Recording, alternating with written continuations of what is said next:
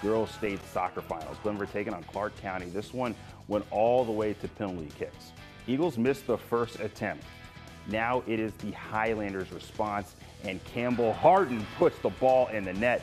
Well, Glenvar up 1-0. Now tied at 1 apiece, though. Sawyer Wilson, she buries the ball in the back of the net, puts Glenvar up 2-1. Tied at 2. Megan Pomerleau, well, able to put it up and over the goalie for the score. Glenvar with the 3-2 lead. Eagles looking for the equalizer, though, but it is denied. Check this out right here. Glenvar's Madeline Frackleton. Boom. She says, not today. Well, it's all tied up.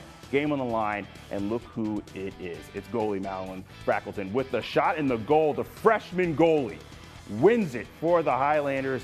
They are your VHSL Class 2 Girls State Soccer Champs. Absolutely. A lot of people counted us out today. A lot of people did, and they said that we couldn't beat Clarke County, especially after last year when they beat us 6-0 in the semifinals. But our girls, like I said, are mentally strong. They were mentally prepared to come in today and do what they needed to do. It feels amazing. Like, I can't even explain it. It just makes me so happy. My heart's full of joy. It's really cool. Oh, I don't know. They're always really proud of me whenever I do stuff like that, and it makes me sad seeing my mom cry because she's just always there for me, and it's great.